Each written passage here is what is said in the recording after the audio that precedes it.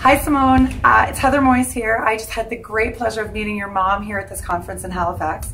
And she was telling me so much about what you're doing with gymnastics and everything, and I'm really excited for you and where you're going. Now, one thing she told me was that you're an amazing role model for all of your peers, and so it's really, really important that you are the strong one in everything. So you have to know that your message in how you treat your body and how you treat your strength and how you do all of those things are so important for you to live as an example of being a strong, powerful girl who's going to turn into a strong, powerful woman who's going to influence all of those people around you. So eat lots of food, get lots of muscles, and go and kill it and crush it and have a wonderful life.